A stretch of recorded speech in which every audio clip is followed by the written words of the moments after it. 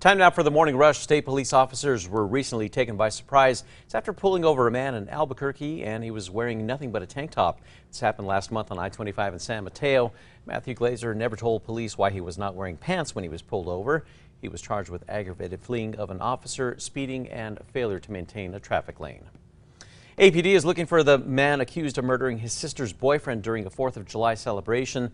According to court documents, the sister of Francisco Robles told investigators that her brother attacked Javier Gandaria, killing him. Now, Crime Stoppers is offering a reward for information leading to Robles.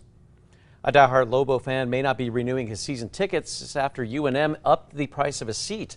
Ted Maez says that UNM told him that for one of the seats, it required an additional fee of $500 that UNM calls a donation. UNM says there are about 100 seats similar to Maez that require that extra fee. Erica. Here's a look at the morning commute forecast. Temperatures are in the low 70s. We'll climb into the mid 70s by the end of the morning commute with hazy skies but dry conditions. If you're fully vaccinated, you may not need an extra COVID-19 booster shot. U.S. health officials met with Pfizer reps yesterday. Spokesperson announced that the fully vaccinated people do not need to get that booster shot. Many experts suggest that a booster shot would only be necessary if hospitalizations and deaths among the vaccinated were to skyrocket. A rare immune system reaction is now prompting another warning on the Johnson & Johnson vaccine. The FDA added the warning because of links to a rare and dangerous reaction which causes muscle weakness and sometimes paralysis. Most of the cases were in men ages 50 and up, and they reported it about 2 weeks after their dose. Erica. Here's a look at the Metro Threat Index. It is low today. We have a slight chance for an evening shower. Otherwise, it's just going to be a hot and hazy as well as partly cloudy day. Paying traffic tickets just got a little easier here for people in the Metro. Residents can now pay off a ticket at an MVD kiosks inside 2 Albertson stores. One is at Montgomery and San Mateo, the other is at Wantabo and Candelaria. The kiosks do not accept citations that have to be handled in court.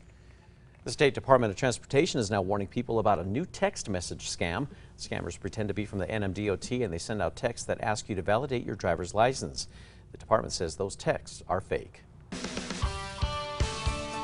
All right, let's get a look at the morning drive. Here's the maps. They are clear all across the metro. And here's a look at Tracker traveling through the Big I, where we are starting to see more cars on the roads, but we'll let you know when traffic picks up. Well, the Albuquerque Biopark is now getting quite the unexpected surprise. Karen the hippo is pregnant. What's even more surprising about Karen's pregnancy is that she was on birth control. Hippos are typically pregnant for about 7.5 months before giving birth. Time now for the 5 facts. At number 5, the 34th Festival Flamenco Albuquerque returns this morning with in-person shows. There will be 5 main stage shows at the National Hispanic Cultural Center and 3 late-night shows at the Tablao Flamenco at Hotel Albuquerque.